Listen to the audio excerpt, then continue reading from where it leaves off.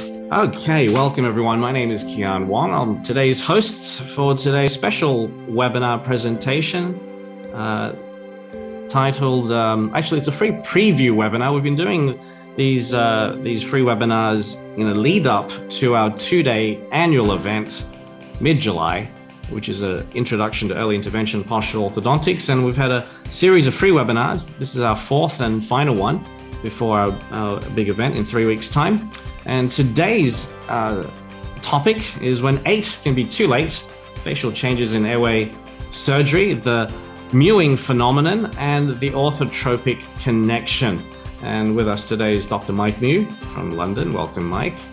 We'll do a formal introduction later on when he joins us after a short presentation from Simon. We also got my brother, Dr. Simon Wong, the founder of Postural Orthodontics. Welcome. And Dr. John Flutter, who's now based in London. Welcome, John. Good to have you here. And we've got Dr. Susan Hsieh, who's a pediatric specialist from Sydney and has been with Simon on this journey the last couple of years since we've been teaching postural orthodontics, and her two young kids have been beneficiaries, you could say, to some of this work that we'll be sharing with you today. So without further ado, Simon, I will pass it over. You can skip through the bios. We'll do that. I'll do that later on, but perhaps you can. We also want to give a big shout out to our sponsors for this year's event, Dentarum Australia, produce some amazing appliances, and A Point Dental Lab, Enrico, who's been with Simon for 14 years. Over to you, Simon. So welcome. We have some special guests tonight to join us informally. And we'll talk a little bit about the things that we will go through in our course in the upcoming session in July, but we'll also talk a little bit about what Dr. Mike Mew is doing with his podcasts, and hopefully we'll be able to have you guys also join us on our podcast discussions that will be released sometime in the next couple of weeks as well. So we'll spend some time. Maybe you guys will learn a little bit about me and where I've come from. And we will hopefully have an understanding of the journey that my mentor and teacher, John Mew, has set me on. So the guests tonight, Mike Mew, which will talk about his involvement with Orthotropics and his being the champion of an understanding of the etiology of malocclusion.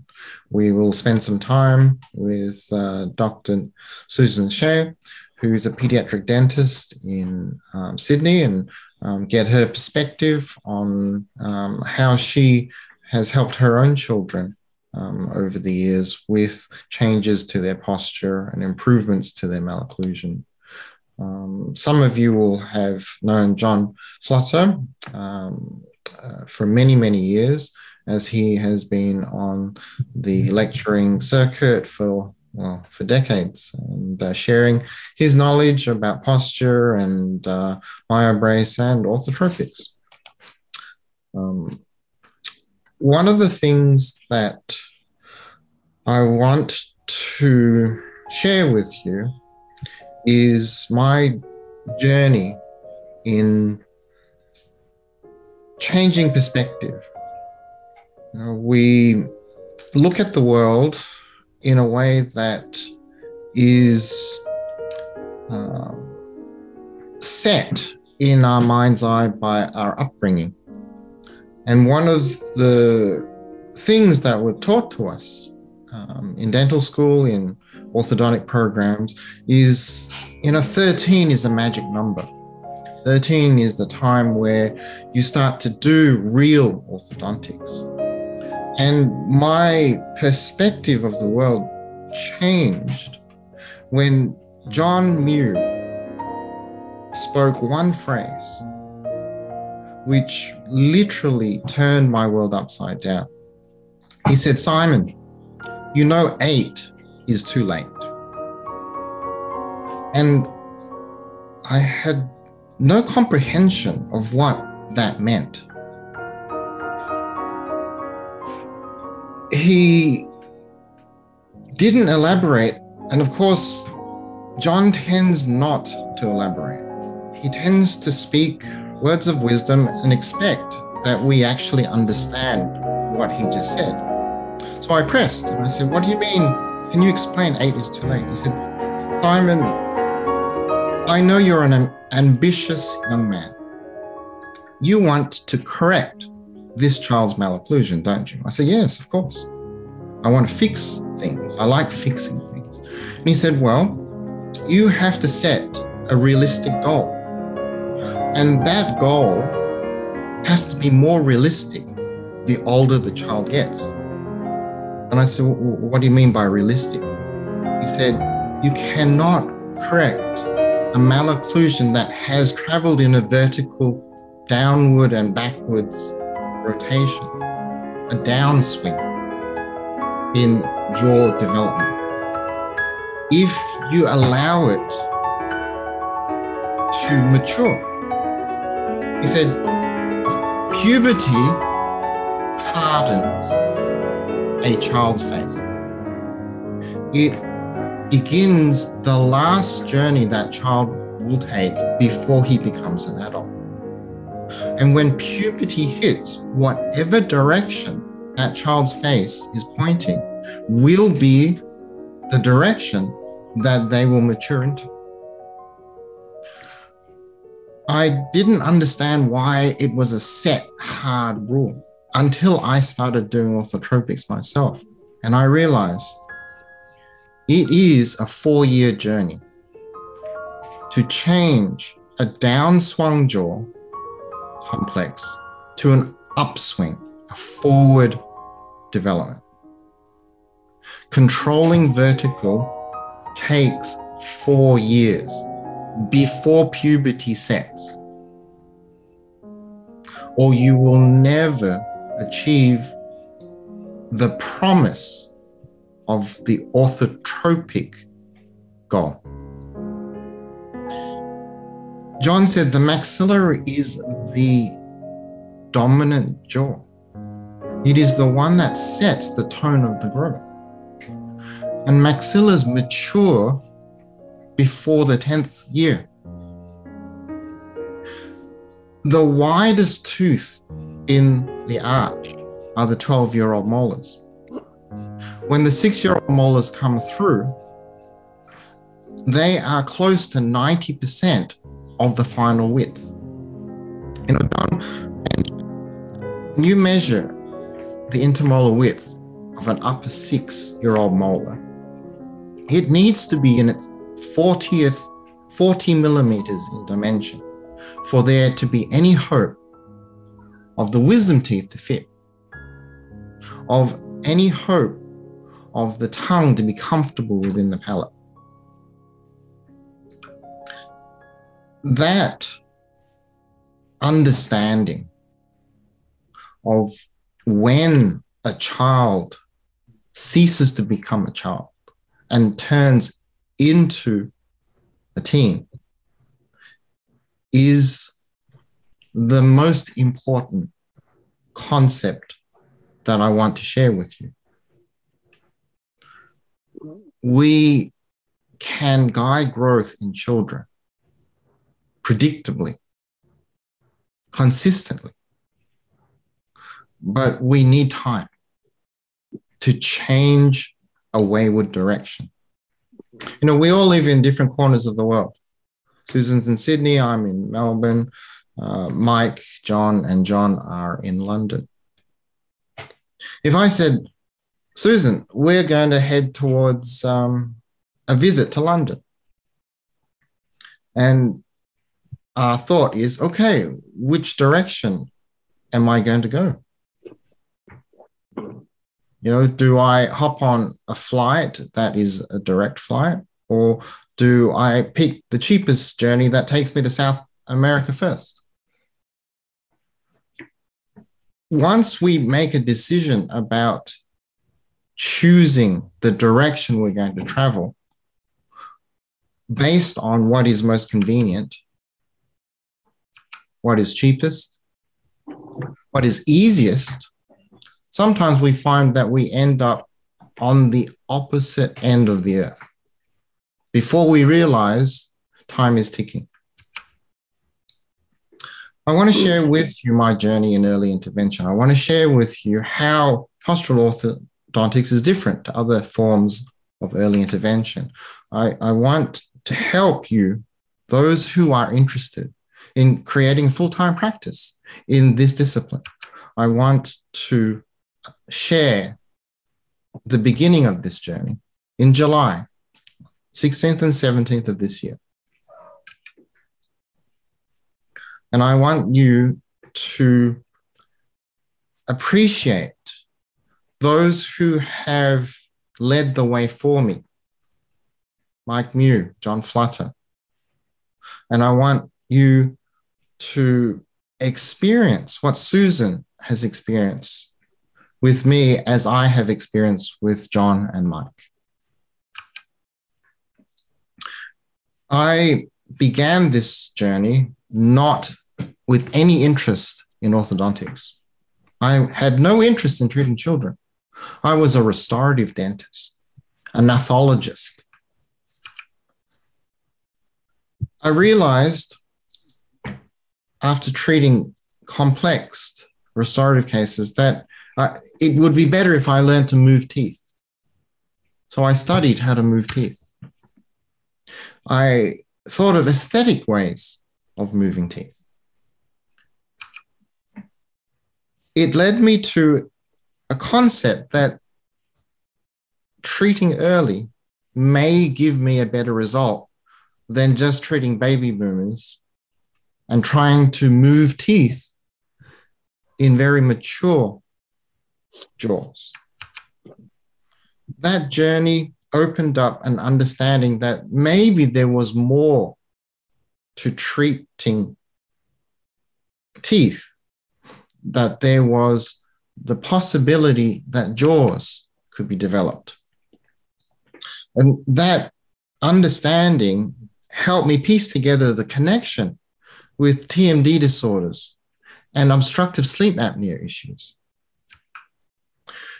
We are fortunate that we haven't traveled this journey as the first scouts. People have understood the concept of light movements. Unfortunately, few have ever understood the concepts of root causes. And it wasn't until I came across a very interesting book, The Cause and Cure of Malocclusion by John Mew, that I started to understand my interests in treating restoratively disharmonious malocclusions was misguided. My journey began 15 years ago. I thought I was already a seasoned dentist. At that time, I had been 16 years in practice, a restorative dentist who was not interested in treating children. But The Cause and Cure of Malocclusion by John Mew turned my world upside down. I learned that there was an environmental cause for malocclusion. I learned that what we had been taught was only a portion of the truth.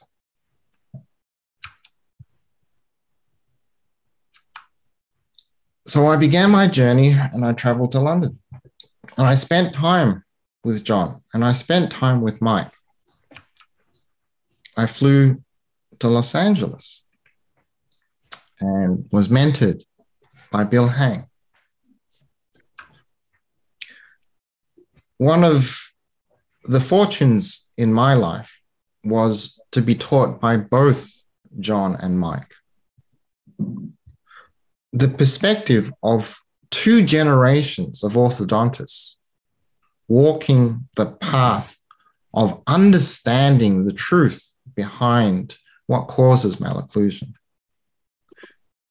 allowed me to see how the world can change, but how the world also resisted change. The 3 to 5 years of my life that disappeared in the cabin of an aeroplane was the most difficult period of my life because it upended everything that my restorative practice had developed into. I became a student again. I spent time with like-minded people who helped me develop a new discipline and a new interest in dentistry. I realized that this journey that I was taking was a difficult one and that I needed guidance from those who had taken the journey before me. And I was lucky to have found mentors who lit the way ahead for me. I was afraid to do what they did. I am not brave. And I realized that John's pearly orthotropics is a process that involved penalties for children who didn't behave. And I wasn't brave enough to treat other people's children that way. So I developed an understanding of how to use posture culturally. And I remembered the teachings that my grandmother instilled upon me of manners when eating, of manners when speaking, of holding good posture and presenting well to the world. And I developed a story that I could share with the children that I looked after. And I shared that story with other dentists who were interested, in orthodontists who were interested, in pediatric dentists who were interested. And I went to Spain and I went to the Scandinavias and I taught at the universities. And I began to share my achievements in the changes that John and Mike had led me towards. This is the largest group of pediatric dentists gathered in one place in the world. And I was fortunate to be amongst professors and teachers who had broken ground before me in sharing their understanding of how posture affects malocclusion, how posture creates ideal occlusions.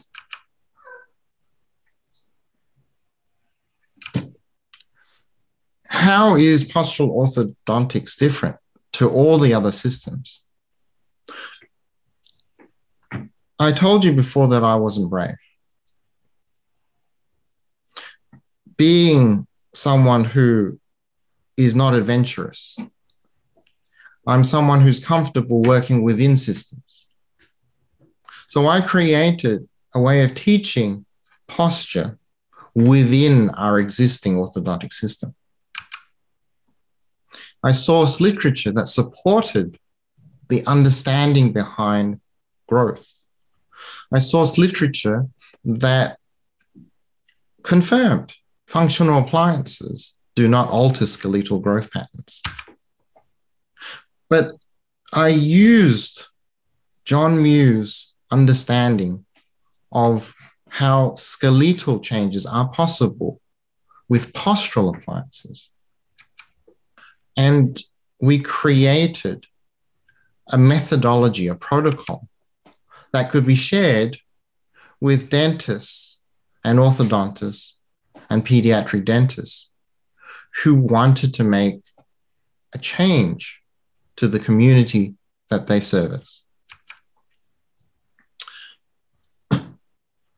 This research led me to understand sleep disorder breathing is intertwined with posture. This led me to understand that the appliances that were used were not invented out of thin air. These had been used throughout the orthodontic profession for decades.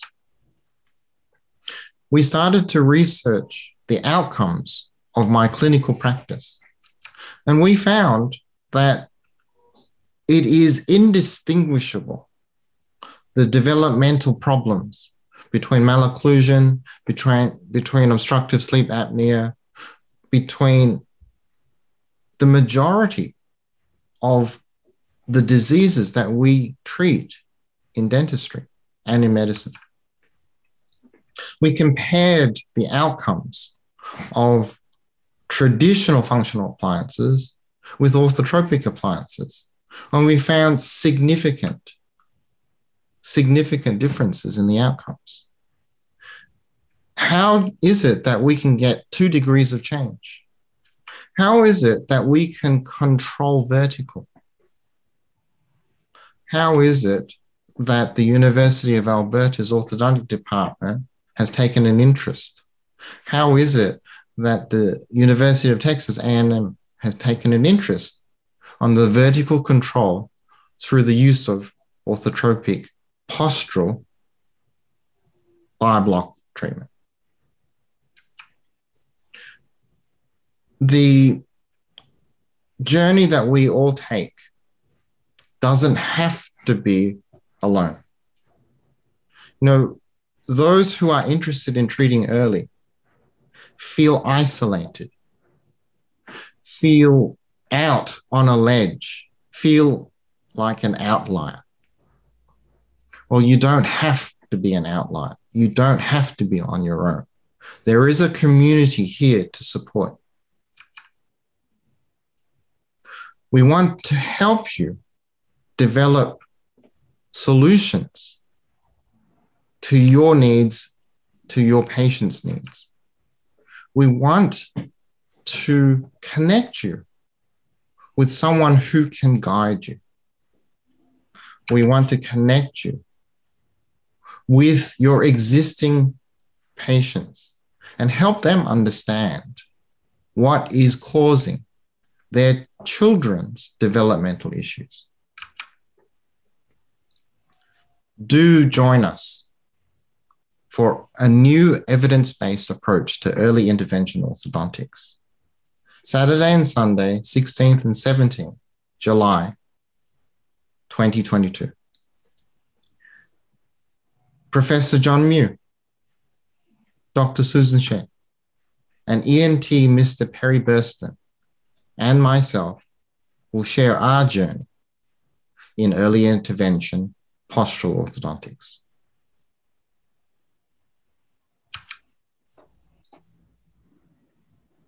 Simon, maybe I can take over just to give a brief overview of the event, and then we'll invite our panelists to join us. All right.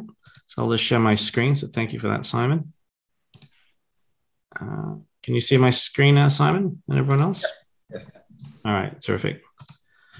All right. So just to clarify, we are having our annual 2-day intro to postural orthodontics on the weekend of July 16th and 17th. It is a virtual live stream. So, you know, we had 18 countries represented last year. So, you know, Zoom, especially over the last few years, has helped us, you know, still connect So we've been able to teach all our intro courses as well as advanced courses, which we have as well, online. Plus, we do have a special today, as mentioned. We want to give you instant access to last year's recordings of the two-day event. It was the same core teachings from Simon. However, we had different guests. We had a MaxFac surgeon, Mr. Barrowman, and we had an orthodontist, Dr. Sandra Khan. This year, as Simon mentioned, we've got Professor John Mew, Dr. Susan Hsieh, and ENT surgeon Perry Burston. So we want to do, this is our last promotional webinar before our event in 3 weeks. So we want to offer everyone a special bonus, which includes Professor John Mew's book. So the live webinar special for the 200 registrants on today, not everyone's turned up, about 80 or so have turned up tonight. For those of you who made the effort to join us, we do have a special, what we call the premium VIP ticket, which includes the recordings of the actual event in July, but also you will get instant access to the recordings, 20 odd hours from last year's event. And it also includes Q&A support from Simon inside his closed Facebook group, where you can ask questions related to the course content until the end of October. So there's plenty of after event support as well. But if you enroll tonight, we're offering about $250 off. So instead of paying the July, a lot of people will wait last minute to join. If you joined in July, it would be roughly $1,600 US for the premium ticket. But for tonight, we wanted to make a very special offer. It's just $1,150. All right, it's $1,150 US. And we will also include, as a small, thanks to John for, everything he's helped with the entire community over the last 50, 60 years of his teachings. We'll include a copy of his book. You can buy it online. If you don't join our event, do buy his book. It's available on his website, orthotropics.com/shop for roughly 150 pounds or about 190 US. But tonight, if you join, we'll include it as a free bonus. If you join the 1150 option, there's also 5 payments of 250. If you want to spread it out over 5 months, you can do 5 payments of 250.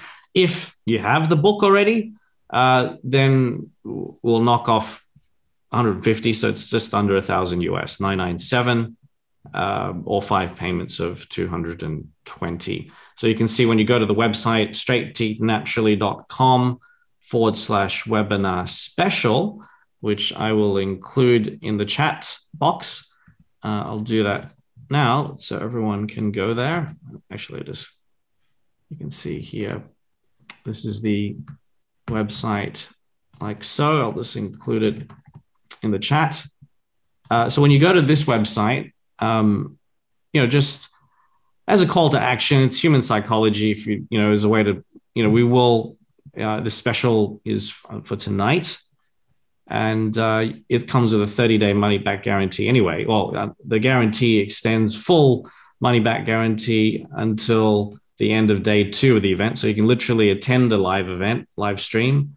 And if you find it's not for you, if you go through last year's recordings straight away, which you'll get instant access. And if you find it's not for you, then you simply just email myself at info@straightteethnaturally, and we will offer a full refund, though the book is not refundable. We're going to ship you Professor John Mew's book.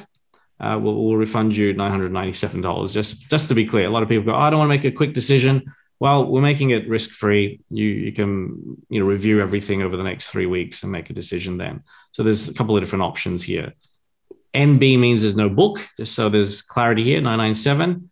With the book, it's $1,150, as you can see there. There is a payment option of 5 monthly payments for each of the 2 options.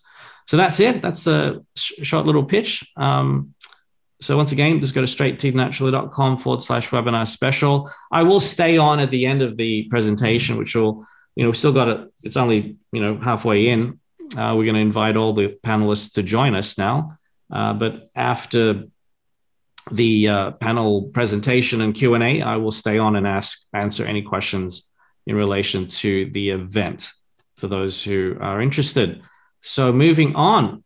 So Simon, you want to, let me do the formal introductions, if I may. So the mini presentation discussion podcast 4-way panel tonight will be covering when 8 is too late, as well as the facial changes in airway, surgery, and the orthotropic connection. It's a conversation with Dr. Mike Mew, Dr. Flutter, Dr. Susan Hsieh, and Simon. And Professor John Mew has just joined us. He wasn't sure whether he could make it, so I'm going to invite John. Fine. I can't switch my eye. Here we are. Start. Wonderful. No. Can you hear me? Yes, we can. Hello, Good. John. Welcome. Hello. Thank you for joining us last minute. We didn't want to impose on you again. You were our guests the last few times, so we thought, Mike, Yes. we've been having some good conversations. Are you a little bit low, John? Sorry. Can we could we trouble you to just tilt your camera down a bit so we can? Yes, I can see. Here we are. Wonderful. Hey, presto, there I am. Presto. Wonderful. So let me just do a quick introduction. And so we don't need any introduction, the creator of Orthotropics, Professor John Mew. And we also have Dr. Mike Mew, who's the lecturer and lead clinician at the London School of Facial Orthotropics. Dr. Mike Mew has lectured extensively around the world. He has a phenomenal YouTube channel, which we'll talk about. It's interesting and always fascinating to see any profession becoming viral on YouTube and really becoming an influencer. We'd love to hear how he created this mewing phenomenon in just a few years, 250,000 subscribers and growing, and really created an awareness of the tropic premise and tongue chewing and whatnot. So I'd love to hear from Mike. His vision is fully integrated biofeedback system that assists both children and adults to improve their health, specifically the symptoms described. Dr. Mike is causing a revolution in healthcare and is pushing for debate on what is causing crooked teeth with the orthodontic profession. Dr. Mike aims to change a section of modern medicine by making it evidence-based and focusing on long-term health of patients. So do subscribe to Orthotropics, his YouTube channel, where you will get a lot of discussions with Professor John Mew and other things that, there's hundreds of videos, I believe, that you've released over the last 7-8 years. With us also is Dr. John Flutter, who has over 40 years of experience in dental facial orthopedics and has lectured also extensively in 70 countries. Wow. On this topic to dentists, orthodontists, sleep physicians, chiropractors, osteopaths, physiotherapists, and dental assistants. He's visited dental and orthodontic offices in many countries and advising them on treatment delivery. Dr. Flutter has been in general practice for over 50 years. I believe you're semi-retired or right now, and has owned general dental practices in England, Australia, and Ukraine. He's worked in Singapore, has done voluntary work in Vanuatu and Timor-Leste. He now lives in London and divides his time between teaching worldwide and consulting in his clinic in Kiev. And also is Dr. Susan Hsieh, is a pediatric dentist in private practice in Kogarah, Sydney, Australia. Her special interests include integrative approaches to optimizing oral health through good oral posture, nutrition, growth guidance, and required surgical intervention. Her quest for understanding growth has taken her on a journey with the POS system, the myofunctional orthodontics. Student of also Dr. John Flutter, the Dr. German Ramirez Yanez, frenuloplasty with Dr. Soros Zaghi, and now postural orthodontics with Dr. Simon Wong. She's been one of the advanced students and been with Simon, learning under Simon's mentoring for the last couple of years. The drivers for this thirst of knowledge are her children. Are they still 7.5 or 9? Or maybe this is outdated. 8.5 and 10. 8.5 and 10. There we go. This must be from last year's presentation. They are current benefactors of Dr. Simon's expertise and teachings and what's not. Susan, welcome. You'll be joining us in July for a formal presentation, which will be very exciting. You started St. George Pediatric Dental Specialist with your good friend, I believe. Mm-hmm. And your children are your model patients. So they actually won't give away too much, but you'll be covering your incredible journey, the tale of your two thumb-sucking kitties, who my son is still sucking thumbs. He's 3. So we're going to get Uncle Simon to fix that.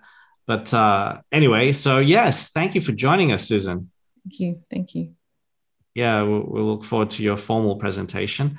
And so now we're going to have this kind of panel discussion. Simon, do you want to take over? You can share your screen to go over. We put together a short 10-slide presentation on airway surgery and how it's the orthotropic connection, which is very fascinating. As a layperson, I'm not a dentist, but I found this very fascinating, putting this slides, helping with these slides. So over to you, Simon, and you can open up discussions with the panel. Could I butt in for a moment? Yes, please, John, go ahead. I just want to say that I don't really want to take part in this. I've done my thing. I've joined just to see everybody else. Oh, good to see you. Well, feel free to chime in. This is very informal.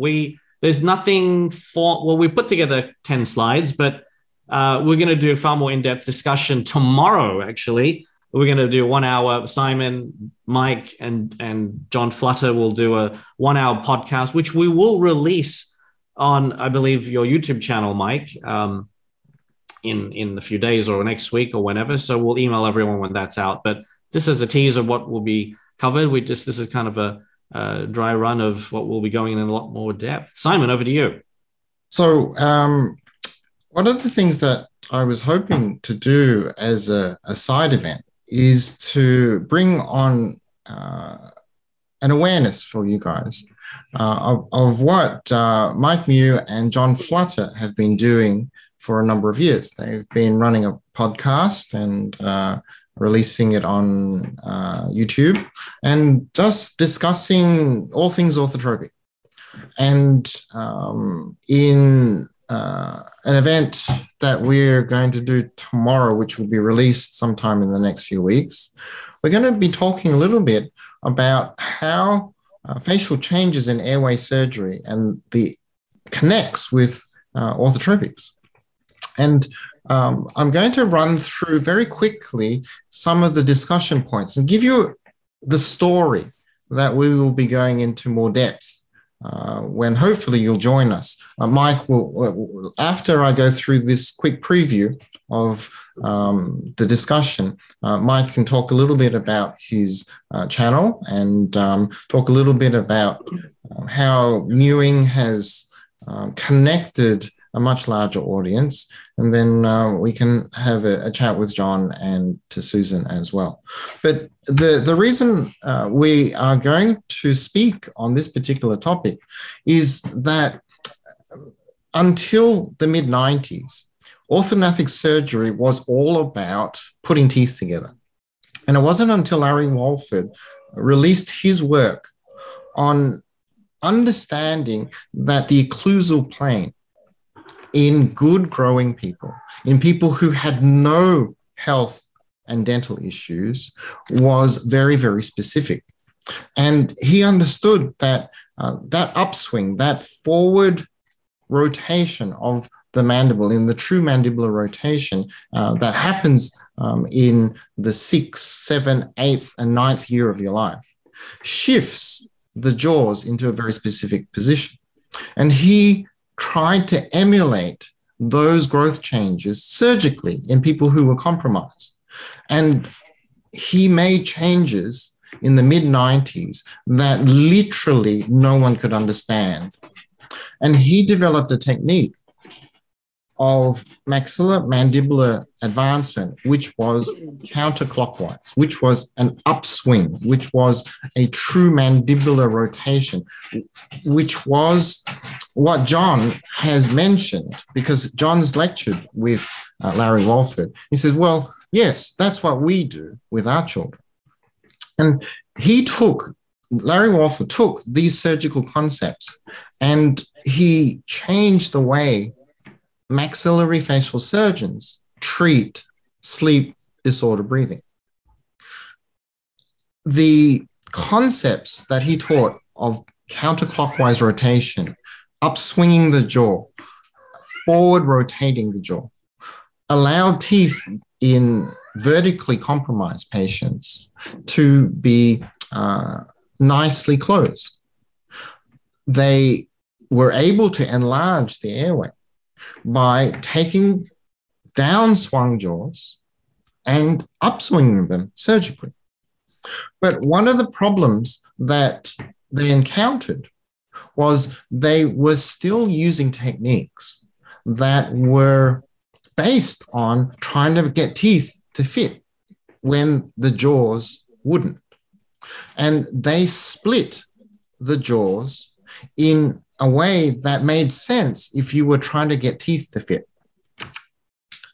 Stanley Liu, who is the lead surgeon of the Stanford Sleep Clinic, observed in drug-induced sleep endoscopy that despite 20 years of advancement and counterclockwise rotation, upswinging the jaws and developing wonderfully enlarged airways, that there was still a bottleneck, that despite this correct positioning of the jaws, the oropharynx continued to collapse. And all the failures, despite the structural changes, were linked to the soft palate not having the tension that it needed. And he realized that it was because we were moving the maxilla in an unnatural way. Growth doesn't splinter the jaw into three parts. Growth is very specific. It widens and moves upwards. So he realized that he had to break his surgery into two sections. He had to widen the upper jaw first, and then as a second part, he could then upswing the maxilla and mandible in a counterclockwise rotation in excess of 2 centimeters, 2.5 centimeters, double, triple what you could do if you split the maxilla into three parts. And then he realized, most importantly, that single piece movement of the maxilla in an upward and forward rotation allowed not only a significant greater improvement in mandibular positioning, but it tensioned the oropharynx and literally cured the last bottleneck of sleep disorder breathing. And as a consequence of understanding the right way jaws should be placed, he started to achieve facially aesthetic results that were out of this world.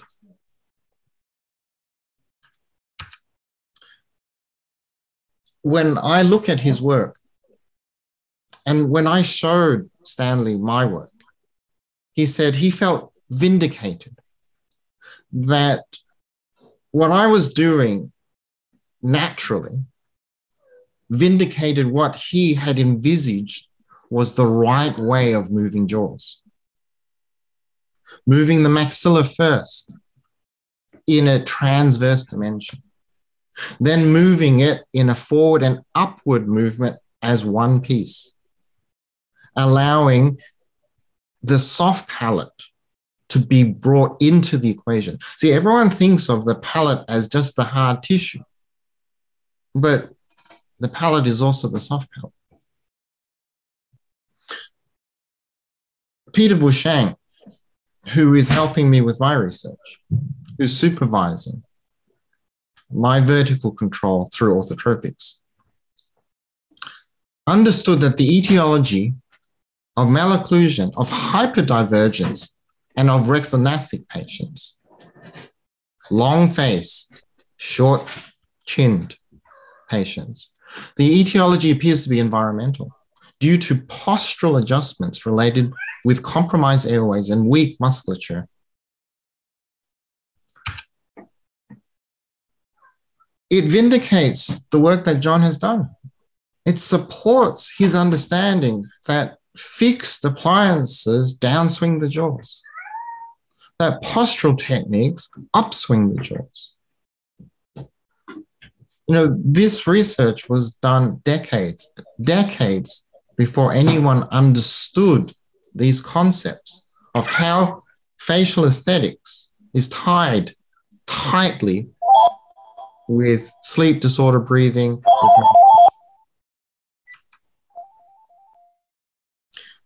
The treatment that I do, because of what John and Mike have taught me, is called Pearly Orthotropics. The changes that are possible when you correct a child's posture and you widen their maxilla and you encourage a forward and upward growth, and then you allow the mandible to catch up over a 4 or 5 year time span, that allows the tongue to tie in with not only the hard palate, but the soft palate, and bring the whole complex away from the back of the throat.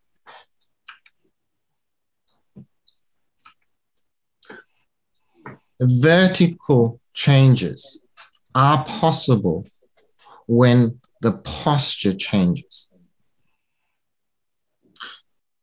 Your skeletal growth pattern is not fixed by your genetics.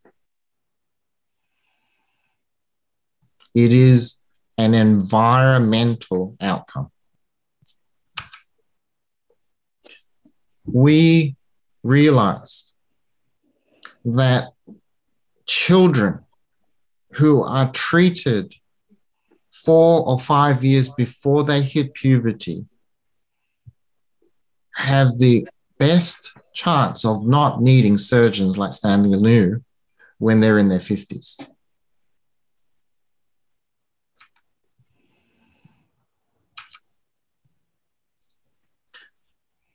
John Mew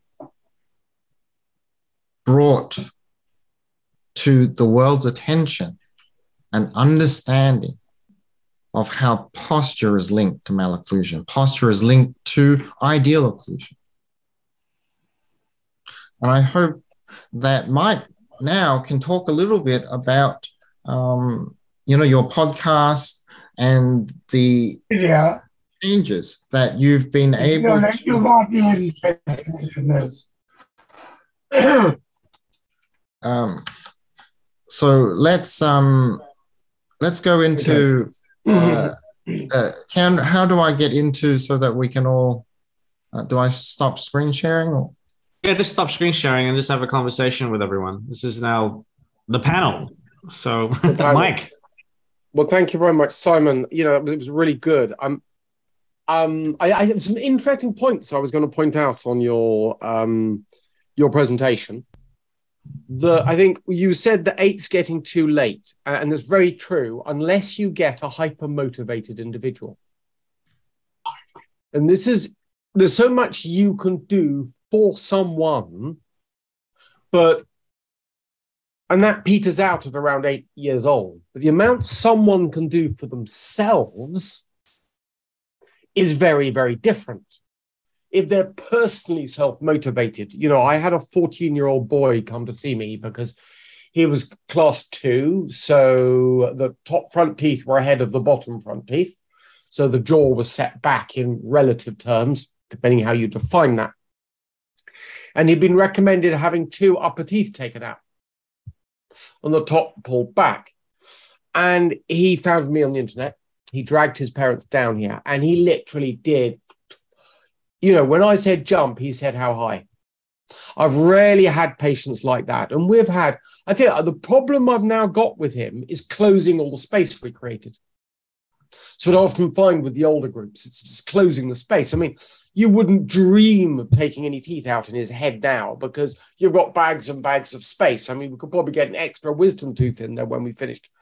So, but he personally motivated himself. He did it, which was fascinating. Also, Simon, you mentioned that 40 millimeter width. And so if anyone's looking around, the way I measure that 40 millimeter width is measuring clean between the molars, clean between the molars on this sort of rate. It's really the minimum width between the molars. So we're not going into fossas. We're not looking at cusp tips. And that's a lot of space. And that's a good benchmark if you're below that or above that.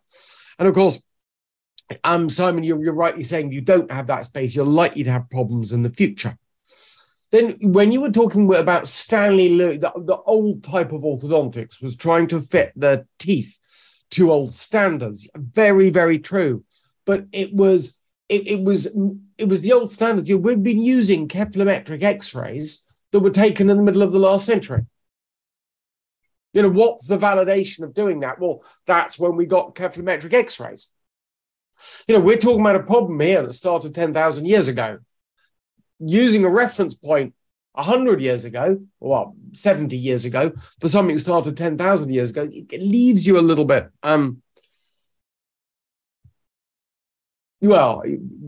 foundation stones in the wrong place. It leaves you struggling to understand the greater understanding of what's happening. Well, now, I think that one of the interesting concepts is, orthodontists and surgeons who work with orthodontists are obsessed about teeth, yet none of them consider wisdom teeth as teeth. No. I often say this. What happened to the wisdom teeth? Yeah, it's like, well, if you wanted to focus all your attention on the teeth, why not focus on all 52 of them? 32. No, there's 52 teeth. Oh, yeah, well, we counted the deciduous teeth as well. Yes. Okay, fine. Yeah, right. Good point. Okay, I'll move sideways. I'll go back out to, I realized some time ago that we needed to get more information out into the public. I'd been advised that a good way of marketing yourself was to have this new thing called a YouTube channel. So I decided to, I was working with a guy and we decided to put some videos up there because we were putting videos, what's an overbite, what's a crossbite, these, on everything to just drive traffic to our website. And of course, I was itching to put videos out on what we were saying and doing. So I'd put a lot of videos out there. And then I gave a lecture to, you can look this lecture up. It was the one that made me famous. It was to the 21 convention. The sort of lecture you wouldn't really give if you really did your market research and checked out who you were going to give the lecture to. Because this gave the ideas to a young audience and presented it in a digestible and interesting way to a young audience. And I presented how faces are growing, how they're growing incorrectly, how this affects the health and, of course, health and appearance of the face. And I think this twigged something in these people's minds because what I presented basically the pathological process. We all understand that malocclusion has a strong environmental etiology. In fact, it most likely, according to all the research, has an overwhelming environmental etiology. Yes, it will clearly have some genetic influence, but same genes, same environment, same output. But of course, if you have an environmental etiology, then there's something you can do about it within your lifetime. Now, this clearly resonated with these young individuals. And at the end of the lecture, I was beseeched with these young men, mainly, and some women who were saying, well, how do I improve my facial form? And I thought, I said to them, well, God, you'd be crazy to try because it's so hard work. However, on the other hand, you'd be crazy not to try because, hell, what else are you doing? What else are you doing with your mouth? And, it fits with similar, the overriding concept of what I was saying is stand up straight and shut your mouth. When things go wrong, you could sum this up generally with, well, shut your mouth or the wind will change and your face will set like that. These are not new concepts. What we're doing really is reinventing the wheel. Now, I already had some lectures up giving some ideas of what I was doing, and I had lectures up of my exercises for my patients to save me saying it too many times. And the people saw what I was saying. They took the exercises I had online and they kicked it out the ballpark. I mean, literally out the ballpark. You know, the number of people who know about mewing now it's incredible. It must be somewhere in the region of 10 to 100 million people are actively aware and possibly actively trying to mew to, and this is that they came up with this term, basically using myofunctional therapy, good oral posture, good physical and body posture to try and improve your craniofacial structure. So, you know, the best appliance is your tongue. And for most people, this sounds so frivolous. It sounds like, oh, that can't make a difference. But try cutting your trigeminal nerve. What's going to happen to one side of your face? Well, I mean, even just a stroke, just the surface muscles, you have a stroke, one side of your face is going to drop down. And that's just the muscles of facial expression. That's not the masseter. That's not the temporalis. I've seen those muscles cut off, and the results are unbelievable. You know, one side of the face just melts away. And that's what we're saying. We're saying, and this is the deeply controversial thing, is that our faces have changed shape. Most people's faces in the modern world are not the right shape. We did not fulfill our genetic potential. And of course, the understanding, if you're not previously polluted by an existing idea, then what we're saying makes common sense. It fits all the facts. There's all the research. The only way you can prevent this being proven right is not to engage in conversation. And that is I guess that's what happens to new ideas in medicine. It's not the first time, it won't be the last time. Yes, the audience that has been attracted are highly motivated young adults who are now a generation where posture was not even a concept that they grew up with. And they're realizing they don't look anything like the movie stars on the screen. And they feel cheated by a culture that hasn't encouraged their physical development. You know, intellectually, we're smarter than every generation before us. Yes. But physically, we're deteriorating. We're deteriorating. It's not evolving, is it? It's just a physical degeneration. You know, I remember. Yeah. You know, Simon, when I was at school, if I walked along with my hands in my pockets, slouching, I'd get clipped around the ear hard by any prefect or teacher, and you would jump up and they'd say, "Hands out your pockets, hand behind your back, stand up straight." Now, what would happen to a teacher that did that now? Well, they'd be out on their ear. It's assault. Yeah. They'd be, visiting the Old Bailey. I mean, you know, we were denoting this as, it's a shame. There was many things we needed to throw out in the 1960s. We threw out racism, sexism, religious intolerance. They needed to go. But we also threw out this concept of, it was ingrained in all cultures. The Victorians weren't just sadists. They weren't just picking on their children for the sake of it. They really wanted their children to stand up straight. Because the Victorian era was one of prosperity. And those in those upper classes realized that their children were not physically active enough to themselves carry on developing well. So they had to create a culture that forced a child who was born with a silver spoon in their mouth to be able to grow well. But back then it was obvious, Simon, when most people were growing relatively well, it was more obvious when the few didn't grow well, and then to focus on that and work out what was happening. And, it was, relatively obvious back then.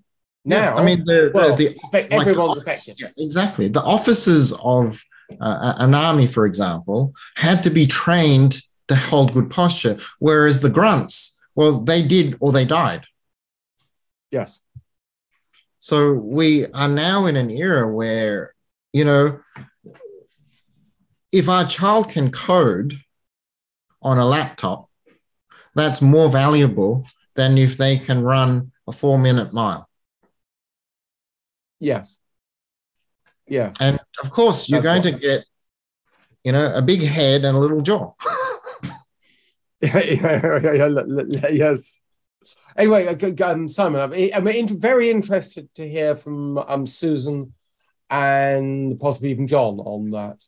Yes. So, Susan, what I wanted to ask you, Susan, see, Mike talked about how he had, drummed in from his father, 8 is too late, but yet he had a 14-year-old who was literally the ideal private in an army.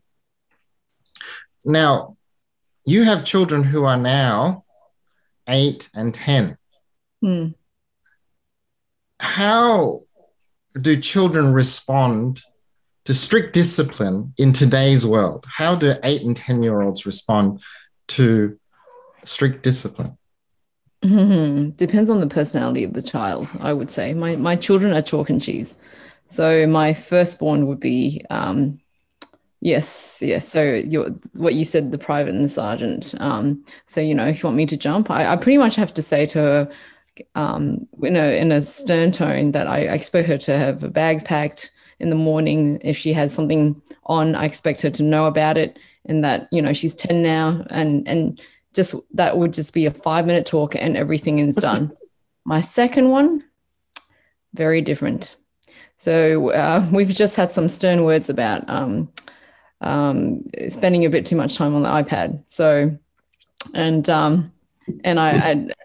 mean like planned use, unauthorized use. So very, very. So I often think if he used his mind for working out how to use his iPad without being caught, he'd be a genius. If he just spent that effort on something else, he'd be a genius in something else. So he's 8.5, and I often joke, if in times of war he'd be a hero, because he'd know how to survive, and because he'd work his way around the system, right? But my daughter, yeah. So one of the things is that you've been treating your own children for a number of years. Yep. And how has the cooperation been before 8 and after 8? I started probably about my son just before 3, and my daughter was 4. I think before 8, what I said was gospel. But I didn't. I think I had to let go even more the older they are. What you're saying is fascinating here. So we're not saying it's not so much it's the physiology of the individual, it's their personality. And in a way, I often think we're treating personalities. And the parent. You got to treat the parent too. And you treat the parents, because we're trying to motivate people to change. We can't do it all for them. Yep. And it's my modeling, right? So any method you can do. And I'm going on about iPad time, right? And I'm on my phone a lot of the time, but I'm doing business, I'm doing serious things, but still, I'm not being able to model. So, we go on about good old posture. I have to do it myself. So that's been a real challenge. So, Very much so. John Flutter, I have a question for you. You've been teaching for 4 decades, and you've taught dentists of 2 or 3 generations now.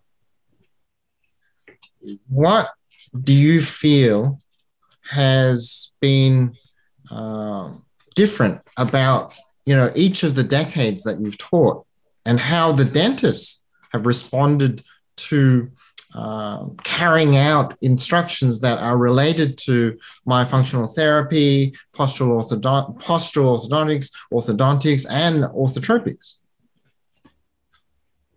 Thanks for the opportunity to put in a couple of words. I'd just like to make a couple of points that aren't necessarily in direct answer to the question.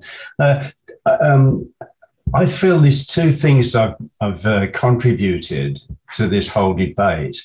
And one is, I do really feel, and it follows on from what you were saying before, is the key to this is getting children to do what you want them to do. And a large part of what I've been developing over the last 30 years is to develop an environment. I think this is really important, that you have an environment in which children like to learn. And I've said repeatedly, and I'll say it again, that children do their homework for the teachers they like. And to create an environment where the child is not in a room with a dental chair, where they can relate to someone and be encouraged and supported, both the children and the family in a non-clinical environment, I think is an important key to delivering this program. The other thing I think I brought to this and brought an increasing awareness is the importance of establishing nasal breathing. In particular, most adults that I know and most adults see breathe through their mouth when they do exercise. And if you breathe through your mouth when you do exercise, you're a mouth breather. As I'm fond of saying, if you watch a horse race, the jockey has his mouth open, but the horse has his mouth closed. And if you want to establish good posture, then you need to keep your mouth closed all the time. And then that includes breathing through your nose when you're doing exercise. The last point I'd like to make is we're going to talk about Mike's new webinar. One of the things I feel we're trying to model that on is the concept of what we call hard talk. That's a BBC program where Stephen Sacker asks difficult questions to people who pontificate about anything, particularly politicians. And I think one of my strengths in this podcast is not my knowledge. I don't have as much knowledge as Mike on dentofacial orthopedics or orthotropics, but I can ask him the questions that makes him really focus on the points that I think need to be made. And I think this particular session has illustrated what's much more engaging for an audience is a conversation rather than a monologue. Yes, very much. Very much so. So, John, can you explain how people might log on, or how are they going to find out about this podcast? Well, it's Mike's podcast, and it's called Truth Bites. And I'm there. What I'm really trying to do is to assist Mike in promoting what he does. And if we can talk about it even briefly, he does have this court case coming up later in the year, and we're trying to get as much public awareness as we can to get the idea that malocclusions aren't an unfortunate genetic accident. And what people can do about them. Is this podcast streamed on YouTube, or there's a separate podcast? No, this will be going out on the Orthotropic YouTube channel. Okay, good. All right. So I put that link for everyone to subscribe, and you'll get notified when... Our YouTube channel has been an absolute runaway success. Oh, incredible. It's amazing when you look at the physical numbers, because I've been in this non-mainstream orthodontic world for many years. Well, I'm second generation in this area, and we all talk about getting the message out there. And our YouTube channel has been an unmitigated success. Way more numbers. I remember looking at this icon, this sort of symbol on the back end of the YouTube channel, and I thought, I wonder what that is. And it says copyright infringements. And I thought, oh, I'll have a look at that. I pressed the button and I had something like 50 pages of copyright infringements. I went through them and I'm seeing people copying my entire video into various different languages. And there was so many, I didn't even recognize these languages. I expect this like the Spanish and, you know, clearly Chinese or Japanese or some of these languages I didn't recognize. But when then you see the number of videos, number of hits that I've got in a dubbed version in all these different languages, that blew my mind. And then when, you know, I walk in London, I'm regularly stopped on streets, in restaurants, in supermarkets, on the train, in the gym, and be stopped. Remember, this is a global phenomena. So if I'm being stopped in London, in theory, I'd be stopped in Sydney, in Melbourne, in New York, in Tokyo, basically anywhere, because if it's global, it's going to be the same level of global penetration anywhere. And as I say, you can't put the genie back in the bottle. Nothing can stop a message whose time has come. And the time has come for this message. One thing Simon sent was there were a lot of very upset teens because young individuals, because they weren't told that literally good posture at a young age can be so profound. But more than that, they were often pushed into treatments they didn't want to do by their parents. And then they're not very happy about that. And we're not talking a few people. We're talking big chunks of the global population. And all I've been calling for is debate. That's all we've been calling for. We just want to be included in the scientific process. You know, we're widely judged to be wrong. And I guess if you say something often enough, it sticks. But please, we've never, ever been proven wrong. We've just been excluded from the argument. We've been excluded from the debate. And I spent a campaign asking for people to have a debate about why teeth were crooked. This was, you know, I went on and on and on. I wrote to everyone. I've exhausted all the possible avenues, asking what is clearly the most simple thing. What's the cause of the problem you're treating? Because if you don't understand the cause of the problem, and it's widely acknowledged within the orthodontic speciality that they don't, then we should have a debate about it, because we're treating kids. And what they say is it's multifactorial. And if you say it's multifactorial, then that's an excuse to do nothing, I think. It's multifactorial. It's too difficult. We don't do anything about it. Yeah, I can be brushed under the carpet. It's we just need debate. We don't tend as a profession to focus on causes and prevention. And, you know, we want that to change. So I hope those who are watching and those who will watch the recordings will join Mike and John and myself in the upcoming Orthotropics channel podcast, and for you guys to subscribe to that channel and to look at all the previous videos that John Mew and Mike have put out in their campaign to share posture as the etiology of malocclusion and also the cure of malocclusion. So yes. I wanted to retention is not a cure. Absolutely, it's a band-aid that you have to keep replacing.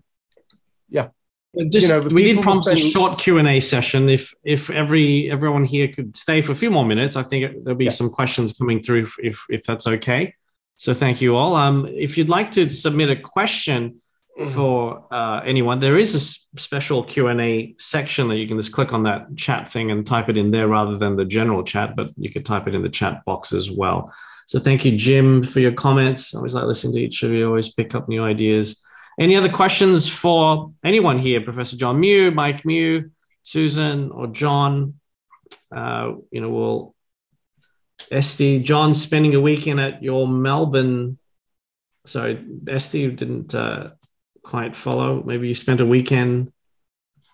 Esty Bab. Hello, Esty. Oh, there you go. Oh, you're referring to Dr. Flutter. All right, terrific. All right. Anyone else with any comments or question? A question has come through. Mary Poole. How many of the people on the panel regularly work with SLPs and myofunctional therapists? What's an SLP? SLP. Now, remind me with these acronyms. Yes. Speech lingual pathologist. Oh, right. Speech lingual. Okay, so I've trained someone in-house to what I want specifically. I love John Flutter's comment. What's the best exercise? It's the one that they do. All those exercises they don't do, they're not very useful.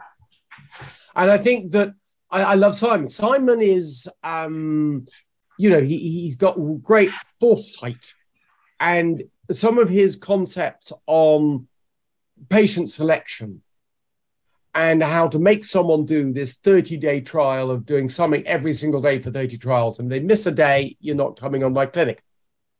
And I think right now, that's the only way we can hold back, because any myofunctional therapist who's got some exercises can implement those exercises. But getting the child, finding the right child that's going to do those exercises, that's probably more important than the specific exercises or who it is you get to treat them.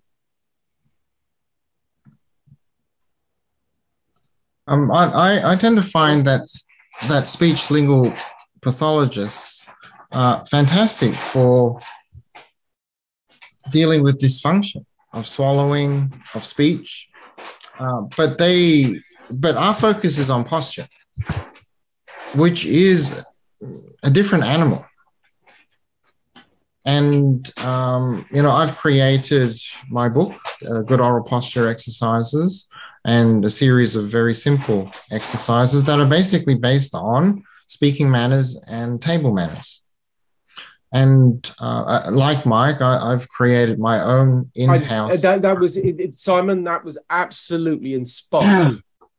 Trying to make I describe your concepts to people because I say to them, I say that if you did a 10-minute brisk walk every day, we know that that's going to reduce your chance of getting heart attacks.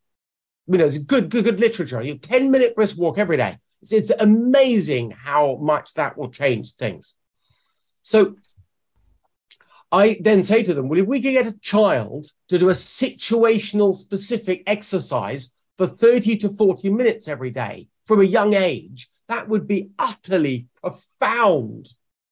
Now, when are we using our mouth? When are we using this complex? Well, when we're eating.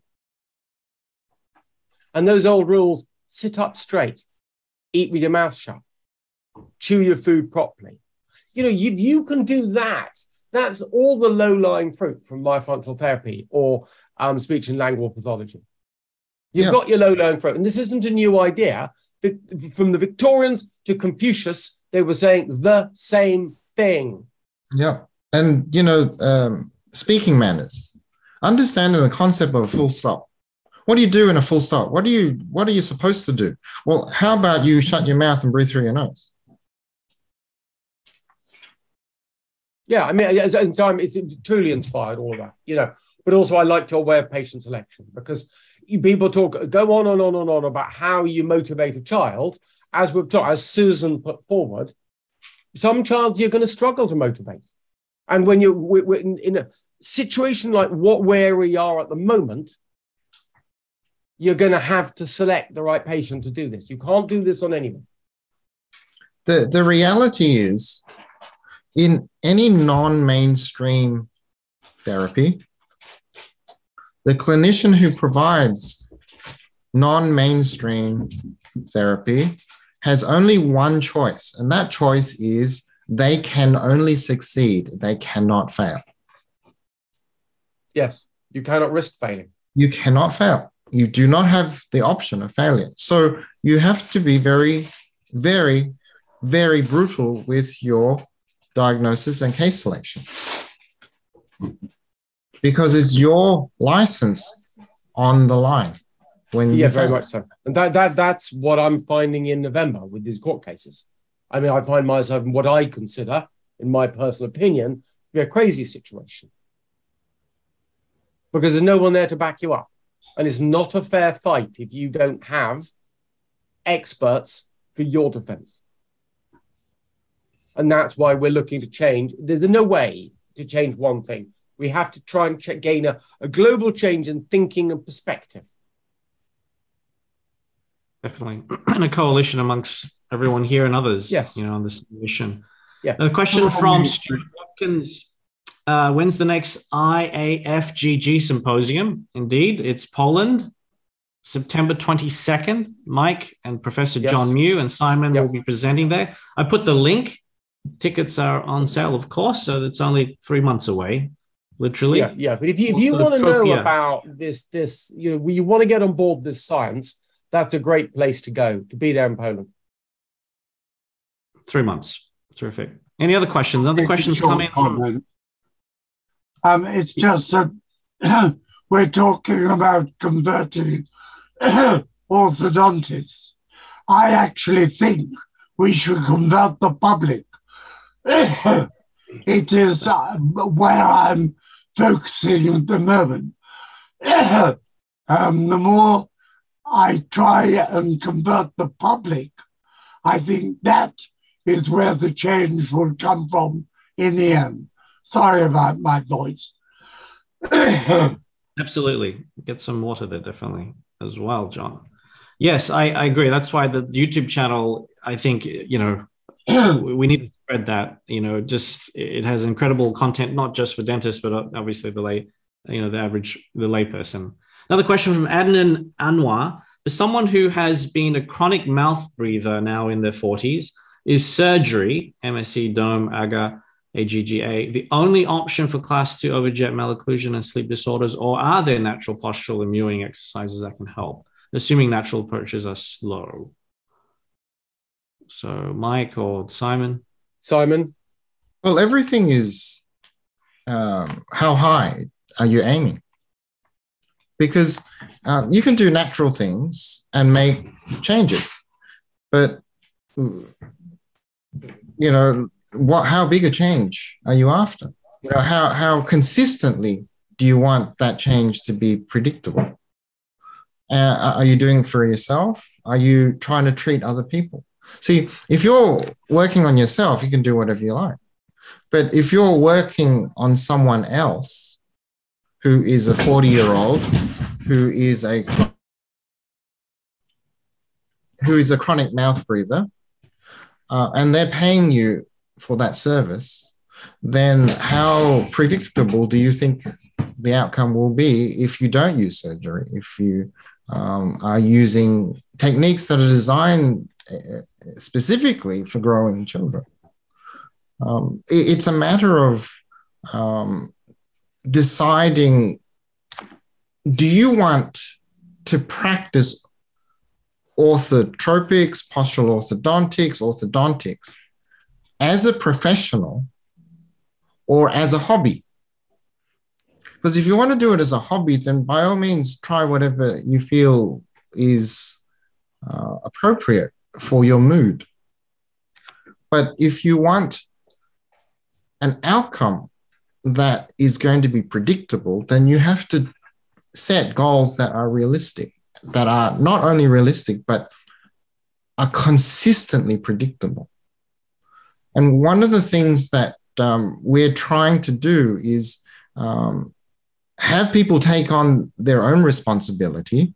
So if they want to change using mewing techniques, using improvement in postural exercises, we would encourage anyone to try to change themselves. But I would discourage people from seeking professional help in unrealistic expectations, and I would counsel against clinicians attempting to do things that may fail. Yeah. What I would say in response to that, one thing I'd say in response to the question about the breathing is that you can establish nasal breathing at any age. I grew up as an habitual mouth breather, which is why I've got a bilateral posterior crossbite and probably the worst malocclusion of anybody on this panel. And at age 50, I established nasal breathing for myself. And although the dental changes have been minor, there's definitely been dental changes, but the health changes have been really significant. Yeah. I mean, nasal breathing is the normal human physiological pattern, and I believe you can establish that at any age. Yeah, True. So clearly, I've been talking to quite a lot of people who have been trying to gain self-improvements with the mewing phenomena. Now, as a general rule, I will say under 25, it's much more possible to gain change than over 25. Whether that's the neural system or the physical system being harder to change, I don't know. So, we become creatures of habit. But also, we've got to remember that the structure that you have was influenced by your posture and function. So the old posture and function is most comfortable with your current structure. So in a way, you have this muscle memory or neural memory or whatever that is, but you also have this physical memory, which is the structure that you currently have. And that often makes it very hard to change. And I think sometimes little bits of assistance correctly used can be very beneficial for you. Let's say a bit of arch expansion per se. As long as that arch expansion doesn't make it uncomfortable to chew together, because then you're making more space, but you're inhibiting the jaw muscles, which is counterproductive. If you do surgery, you do effective surgery, well planned, like we were discussing, then this gives you an instant, sudden, dramatic change. And people sometimes respond better to these dramatic changes. I reminded myself of the frog in the boiling water. You throw a frog into a boiling water, it jumps straight out. You slowly boil, you slowly increase the temperature of the water, and the frog will die because it gets cooked, because it's imperceivable changes. Sometimes we respond well to a big change. And sometimes I think surgery can really help this, because surgery allows for a sudden dramatic change in form that will help you gain a change in structure, in function and posture. So we're thinking form and function are related to each other. Posture is function over time. And so all of these things are intricately related to each other. But of course, question. The caveat, of course, is that the surgery has to be done by someone who creates the right structure. And then after the surgery, someone who understands posture has to train you to use that new space wisely. Yes. So that's the problem. And you've got to do it. And then you have to and want to do it. Don't stop here, standing up, stand up straight and shut your mouth. Good body posture really helps. But I often see this jaw here, the maxilla is the keystone in a postural train that runs through your body. And we're only working, particularly in adults, we're only working on one element. There's only certain etiological things that we could affect in one area of the body in a bigger problem. But often, and this is reflecting what John said, the number of letters I get from people who are saying, one point, thank you for an understanding. They just want to know why they've got these problems. And I get these emails saying, thank you for that. And then I get people saying, thank you. They're saying, I didn't get any great facial changes. I'm in my 40s or 50s, but my TMDs, my jaw joint problems are finished. And my nasal drip's gone. All of these random little things, the bunches of mails we get from people just saying, thank you. because you can gain, even without gaining dramatic structural change, you can get significant health improvements. Absolutely. Fantastic. So I wanted to thank our guests for their time tonight. Thank you, Mike, Susan, John, and John. And hopefully you will join us all in next month's 2-day postural orthodontic session, July 16th and 17th. And even if you feel that's not the right fit for you, please do consider buying John Mew's book, The Cause and Cure of Malocclusion. And Simon, can I just say one thing I think is important? I'm not doing any teaching at the moment. I've got other big, this in November court case, me trying to get this YouTube channel working, trying to get the information out there. I'm not doing teaching. I don't have the bandwidth for that. That's Simon. And when I get back into teaching, I'm very likely to only take people who have already done a course like Simon's course. Because so I don't suffer fools well, and I don't want to be teaching the basics. If you want to get on and do, come to my clinic, see what I'm doing. Well, listen, if you've done Simon's course, the doors are going to be more open for you than if you haven't. Absolutely.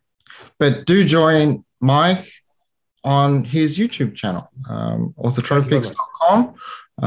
Subscribe and hit the notification button, and you'll get the latest from John Mew and Mike Mew's monologues about orthotropics. Simon, I don't have your patience. You do teach very well. So please, I highly recommend Simon. He is just, he's got the patience of a saint. I'd be gone with a lot of, thank you, Simon.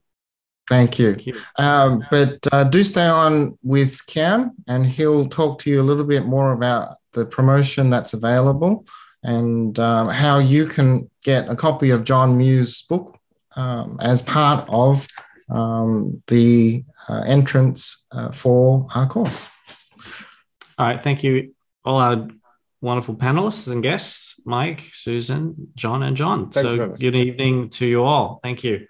I'll stay on just for 5 or 10. Thank you all. You can. Okay. I need to go. I'm late for an appointment. Yes. Thank you, Mike, and everyone. So I'll just continue. By all means, everyone else needs to head off to other things, and I'll just stay on for a few more minutes to answer any questions related to the course. There's still about 50 people here. You get a copy of Professor John Mew's book directly here on orthotropics.com/shop.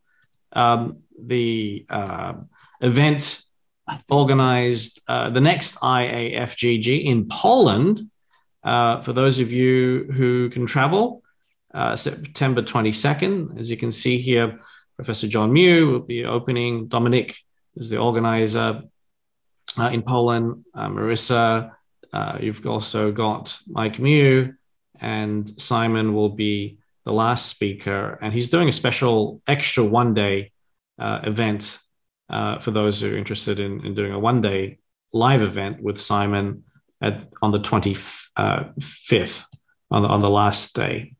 So head over there. You can click on English to get all that info. But the next event that is coming up is our 2-day intro to postural orthodontics. So if you have any questions related to the 2-day event, firstly, we just do this once a year. It's the main 2-day event to go into depth about postural orthodontics, which is Simon's flagship course to get into early intervention. It's a very comprehensive course. We include from published articles to, there's over 1,000 slides. So we give you every single slide covered over the 2 days, and practice manuals and templates. It's designed not to be just an intro where you need advanced courses necessarily to implement. We've taken a different approach. We are giving you the recordings of the event, and if you want to get the premium ticket, then you get the recordings from last year's event and this year's event as well. So you can indefinite access. So we say 2 years, but so long as we're in the practice of, in the business of teaching still, we will give you indefinite access to the recordings. There is an online community of over 220 to 230 like-minded airway-centric practitioners who have gone through at least the 2-day intro. And a lot of people who have an orthodontic base, who's it for, right? So predominantly they're general dentists joining, but clinicians with an existing understanding of functional orthopedics and orthodontic fundamentals. So you might have started a POS through EODO or something equivalent. And if you, so it's not for those who have no background in orthodontic fundamentals. So that's important. There's over 29 hours of recorded training already if you join with the premium ticket, because not only do we give you last year's recordings, but we give you additional 8 or 9 hours of recorded Q&A, bonus Q&A sessions we did a couple of years ago related to the 2-day intro. So as you can see here, in July, it would be $1,600 US for a premium ticket with the recordings. Right now it's $1,400. Prices will go up end of June. But we do have a special just for tonight. For those of you, there's still 40 of you on, so I guess you're interested. So if you want to join, if you've been thinking about joining, join tonight. You get $250 off the current prices, but it's like $450 off July prices if you left it till July. And you get the free book. You get John's latest edition of The Cause and Cure of Malocclusion, which retails for 190 odd US dollars, 150 quid. So there's a few different options you can select from. If you don't want the book because you already have a copy, then it's just $997, or you can do 5 monthly payments of $220, spread it over 5 months, or you can get the book as well, and we'll ship it to you, all covered, for the price of just $11.50. And that includes GST if you're listening from Australia. So this is inclusive of the 10% GST. So everything, you get the 2-day event, live stream, the recordings of the event, the recordings from last year's event, all comes with a unconditional money back guarantee on until the end of day 2. So you can literally go through the recordings, go through the 2-day event, and then if you decide it's not really for you or for whatever reason, we'll issue you a full guarantee of the $997 portion. The book, don't ship the book back. Just keep the book. We won't refund the book side of things, which costs us roughly $150 or so. That's a special pricing we're getting for the bulk promotional offer that we've been doing for a few weeks now. Or you can get the book and spread that over 5 payments of $250. All right, so any questions related to the 2-day course? This will be our last promotional webinar before the event. Well, that's all we've scheduled. We might, this is probably the last event we'll do to promote the event. If you've got questions related to the event, now's the time to ask them. If you're still here, still 40 or so of you guys on, so I'll stay on. And thank you, Stuart, for your comments. Thank you, Adnan, for making mewing cool. Thank you, Esty, for your comments. Awesome panel of stars, such a wealth of wisdom. Selma, I think we didn't get a chance to answer your question. If you're still on, thanks for the webinar. Please, can you speak about the environmental factors driving this epidemic of malocclusion and incorrect craniofacial development? I'm not a professional. I would recommend you go on Dr. Mike Mew's YouTube channel, which we posted in the chat section. You can just go to youtube.com and type up Orthotropics. So she'll give you the exact link one more time. Here you go. So Selma, if you're still on, you can visit this website. It's a whole range of factors. I'm not a dentist, so I'm not going to get into that, but it's a whole range of things, posture being one of them, mouth open in children who I've had to learn a lot about this, obviously, because I'm in charge of the marketing and promotional efforts for Simon, as you've been receiving emails from us and doing all the copy on the website. So I have learned a few things, but go to the websites, as mentioned, download my brother's book for free. You can learn about good oral posture exercises. You can see the literally hundreds of videos that Mike Mew has uploaded over the last 7-8 years. So you can search by topic, and, it's a fascinating journey. It's a combination of posture and thumb sucking and bad, from all the way from, pollution and, keeping our stuffy noses. So we have to breathe through the mouth, and that becomes a habit, and our jaws are open, and it just ruins our posture. And over time, incrementally, it results in weaker jaws that are not growing to its full potential. And if it's not growing properly, guess what? All your 32 teeth or whatever are not having enough space. So if you don't grow your jaws to its full genetic potential, because you're not exercising, you're not chewing solid foods properly, we're chewing processed, mushy food all the time, watching YouTube, iPads at the same time, swallowing before we chew properly, all this weakens our developmental areas here, not having enough space partly, and thus getting crowding, thus getting crooked teeth. Soft, mushy diet comprised of nuggets and burgers, says Adnan. Absolutely. And also, if I'm not mistaken, not being able to be breastfed, over an extended period of time. A lot of parents, a lot of mothers have to go to work, and the stresses of today's modern living, both parents have to pay off the mortgage. Was that the case a few decades ago, a generation ago? This has all come about. It's a conspiracy theory to destroy the family and the family unit. Who knows, right? We're noticing a lot of societal changes, cultural problems, societal problems. And by not breastfeeding, my understanding, that suction motion really strengthens the young infant's jaw. Tell me, there's other dentists still on this. That's part of the, whole range of factors, environmental factors, resulting in, the jaw's not properly being developed and having enough space for the teeth to grow. That's my layman's understanding. Makes sense, right? If you're not chewing properly, the jaws are not developed properly through bad, and the jaws are two separate bones, apparently. I thought they were connected. And if they don't, they don't grow together if they're not resting properly in rest posture. So if your mouth is always open, they don't kind of grow together. It's when do we grow the most? When we're sleeping, when our infants are sleeping, our children are sleeping, we know the more they sleep, the more they grow, hopefully. And likewise, that when the jaws are resting in posture throughout the day, not just when you're sleeping, but throughout the day, they're resting. And if you're not speaking or eating, you should keep them closed and the tongue pushing the top of the roof of the mouth.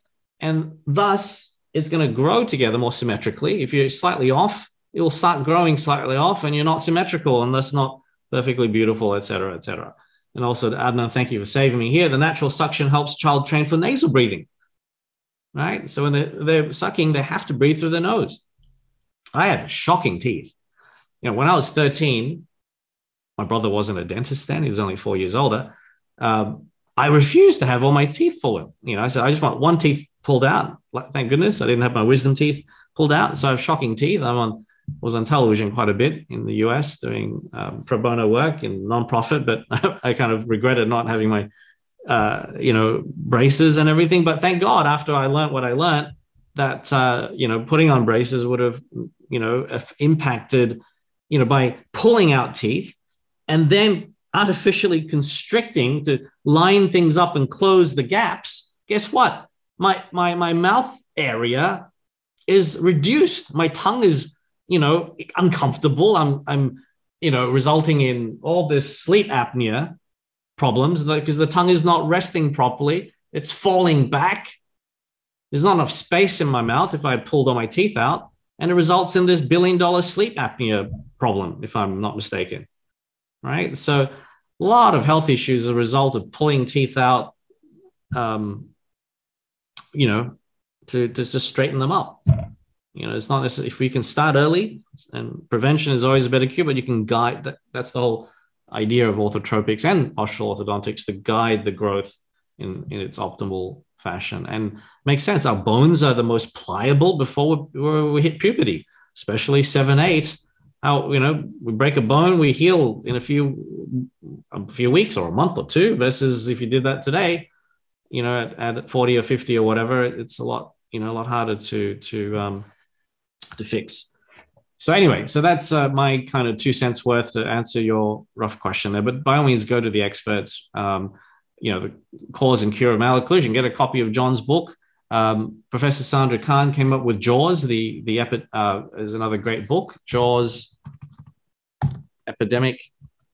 The Story of a Hidden Epidemic. She's the co-author of GoPex with Simon on one of the other books. But this is also a great book. Jaws, The Story of a Hidden Epidemic. Plenty of other books, I'm sure, that will be recommended as soon as you start Googling that. All right. So highly recommend you join if you like to learn more about early intervention orthodontics. Join tonight. All right. You've got a full, 3-4 weeks to decide whether it's for you. Get instant access to the recordings. Join our community online and get access to the slides, the practice templates, etc. And start your journey with Simon and Professor John Mew, who'll be there as well, giving a formal 1-hour presentation on day 2.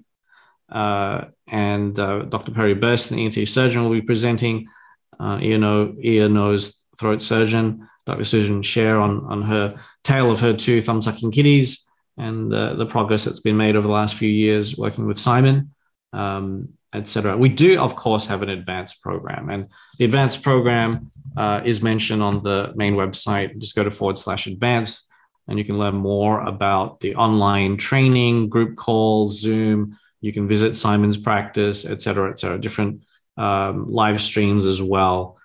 So there is a full multi-year journey if you want to go down that route. Right? If it's just for interest, by all means, a lot of people want to, 70% of people just stop there. They attend the 2-day intro, but 20 to 30% end up joining the advanced programs because they want to get obviously a lot more training from Simon. He doesn't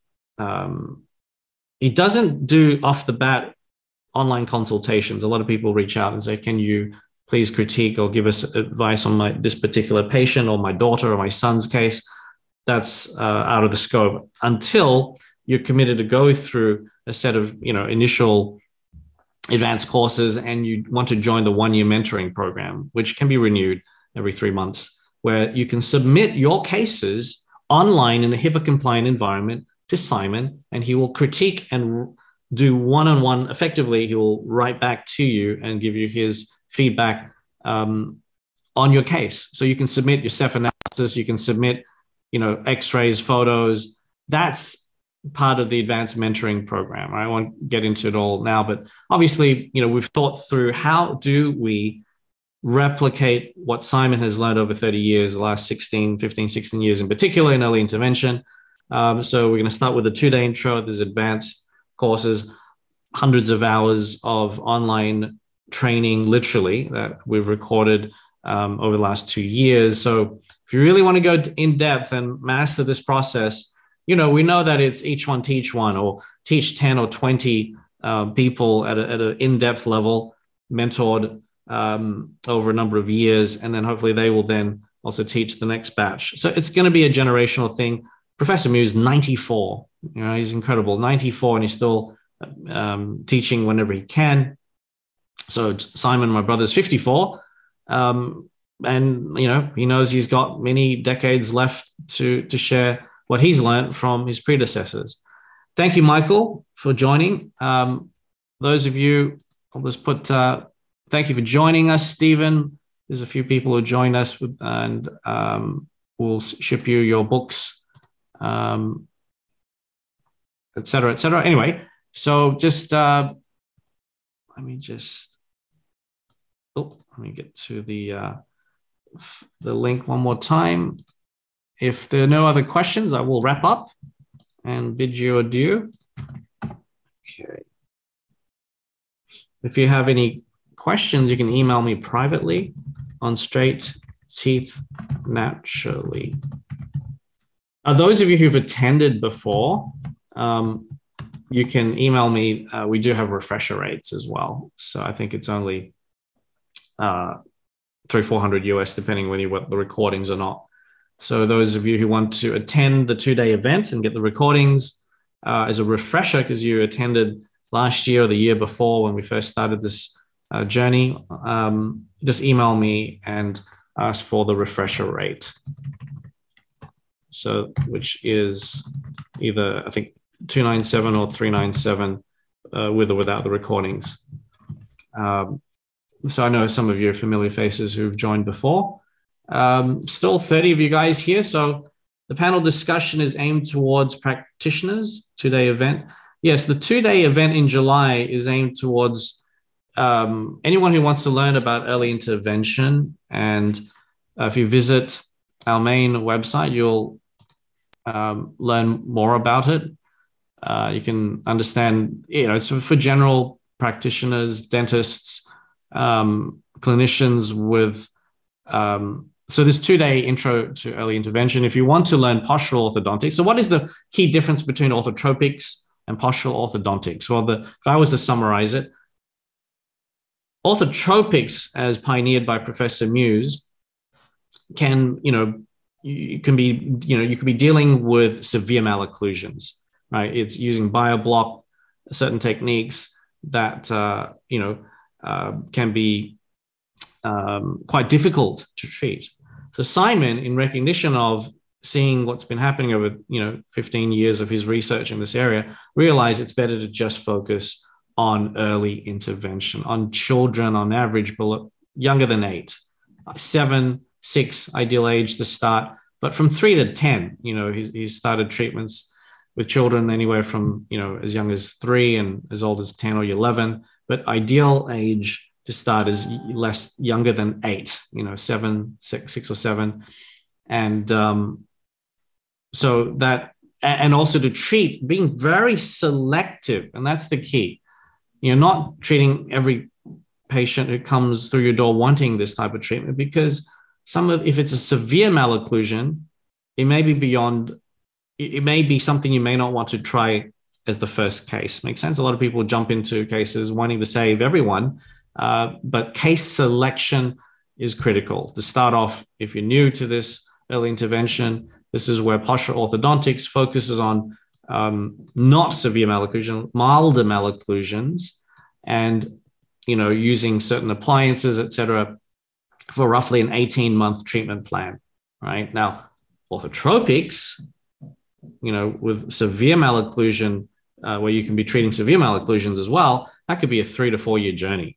Right. And you can get apparently stuck in the middle if you're not careful. So Simon's goal is to ease people into orthotropics if they want to, treat that 20 to 30% of the population who have severe, out of everyone who's got, malocclusions, there's that 80-20 rule, right? The universal 80-20 rule, roughly 20-30% have severe malocclusions. My brother Simon would say, don't go there initially. Don't try to treat those. Right? Just apply what he calls the postural orthodontics techniques, which are based on orthotropic principles, but he has a slightly different set of widgets, of appliances that he's developed in conjunction with, the Mew stage 1 and other things that you can use. So our approach is a more conservative approach. My brother says he's not very brave. He's not going to tackle the really difficult problems, nor is he going to encourage you to tackle the really difficult cases off the bat. So postural orthodontics is kind of like a segue into teaching you the foundational training you need, and you can implement straight away. Literally, if you've got orthodontic foundational training already, you should be able to take the appliances. You will know where to order the appliances. You will know how to utilize the appliances. We'll give you the recordings and all the additional material you're going to need. But anyone who is relatively new to all this and wants that additional training and support and mentoring from Simon can get it through our various advanced programs, which I won't go into depth right now. You can check it out on /advanced if you want. It's obviously multiple thousands of dollars to join those programs.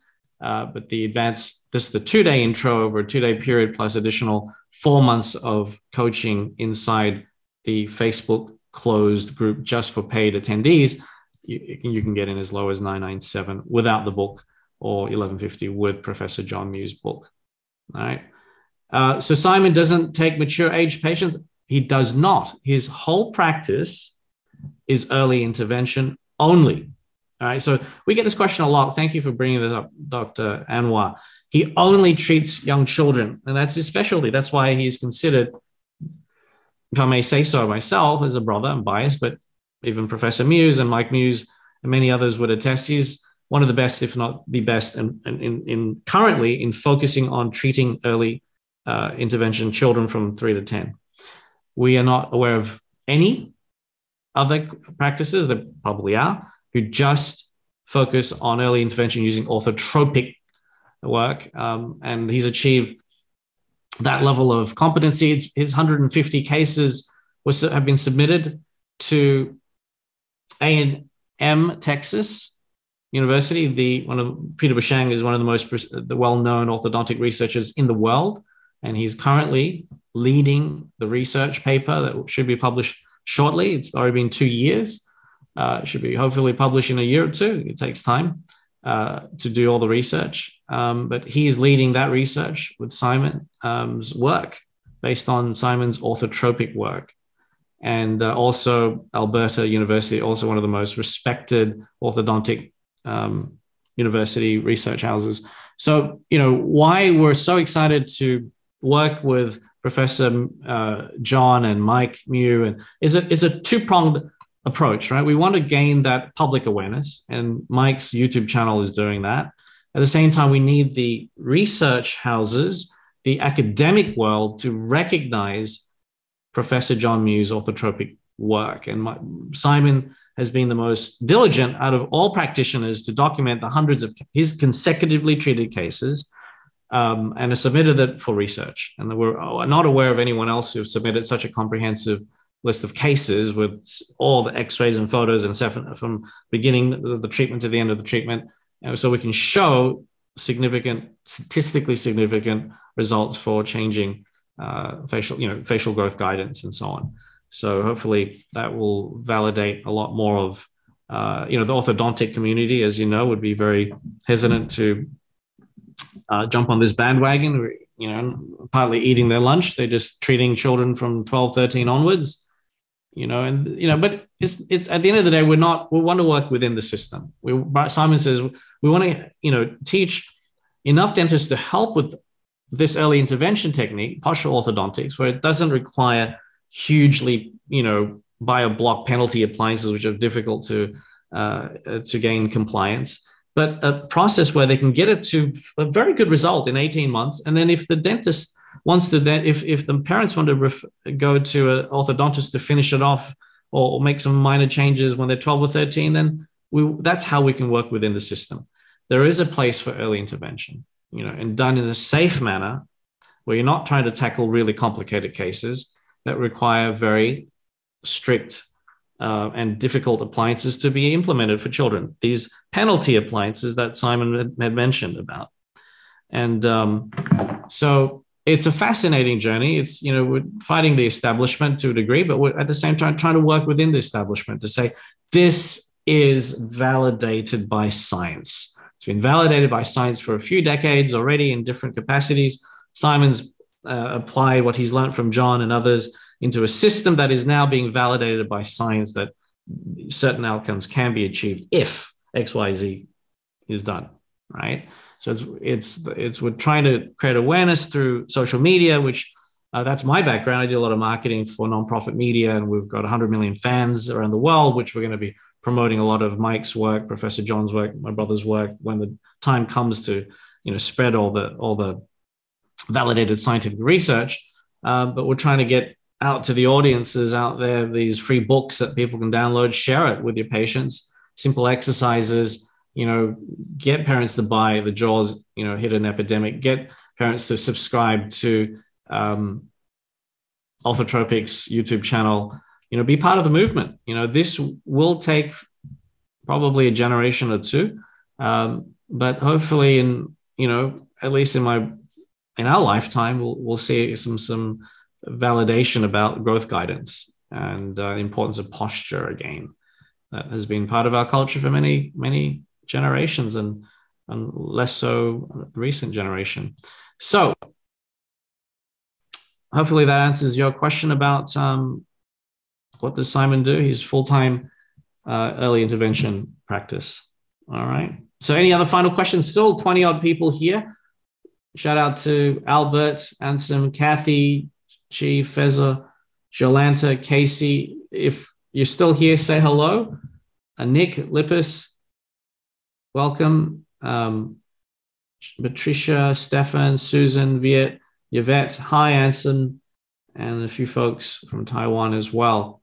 So welcome, welcome. So any other final questions? Glad I'm not talking to thin air. Sometimes you never know, right? People could have walked off, grabbed their head off to grab a tea or coffee or supper. So I'm glad you guys are still on. Any other questions you have for me? Happy to stay on. I'm in New York, so it's 9 a.m. here. So this is morning time. So happy to chit chat. Any other questions about the event, about what my brother was like growing up with him? I joke about that. No, he was very strict. That's why he's very disciplined, and that's what we need if if you want this type of facial growth guidance and so on, and put on these appliances that what he calls penalty appliances, because if you open your mouth, it kind of hurts. It kind of keeps your mouth shut, and that's designed for the bioblock treatment for the more severe malocclusion type of cases. Thanks for the info. Greetings from Tassie. I haven't been to Tasmania. I love the Tasmanian scallop, can't even pronounce, scallop pies. I do miss them. We can't get them in New York. They're so good. If you ever get a chance to visit Tasmania, they have the best pies, scallop pies. Ansem from Melbourne. I haven't been back to Melbourne, where I grew up, for almost a decade. So Melbourne, who can we refer to as a mature age patient that follows orthotropic premises and principles? Good question. I will ask Simon that question. Are you based in Melbourne, Dr. Anwar? I'll ask Simon that question. He's off now. He's probably going to bed. Question. Participant. If you send me an email, I will respond to this question, because I'll wait for Simon. I'm not aware of anyone in Melbourne who treats mature age patients with orthotropic. And here's the thing, all right? Simon will keep on stressing this, and he doesn't advise it. He's heard of too many cases where the results are dubious and problematic, and because it's difficult. You don't have the benefit of the child's natural growth patterns to help with guiding the development of the jaw. So that's why he does not. A lot of people still want to treat using orthotropics with mature adults, and Simon refuses to do it because he knows how complicated and difficult that is, and he would rather you refer folks to surgeons if you are willing to go through full surgery, and it costs $50,000 plus, I believe, so it's very expensive. So yeah, anyway, so yes, I'm not a doctor. I've seen one of too many Mewing videos and come across as medically trained. But what about Dr. Derek, who is endorsing on straight teeth natural work? Yes, Derek Mahoney has been super supportive of us the last few years. You might have received an email from him endorsing our events and webinars. So terrific. Well, thank you for joining still. Any other questions? Otherwise, so here's my email. But if you have friends or some people who need some treatment, I'll ask Simon, see what he says. If there is anyone he knows that treats adults using orthotropics, but I doubt I haven't heard of any. But anyway, no harm asking. Any other final questions? I think that's about it. So I do encourage you, if you're even half interested, attend our event. You can make a decision whether it's for you or not. And this is the cheapest it'll ever be, with the book thrown in as a free bonus. straighttonaturally.com/webinar special. The special will be available for, we'll keep it for a few more hours. Thank you, Anwar, and thank you all for attending. And Kathy, I think I got your email. Oh, so I think someone's messaged me. So yes, Kathy, I will reply via WhatsApp. All right, terrific. Thank you all. Good night. Take care. And hopefully we'll see you mid-July. All right, cheers, everyone.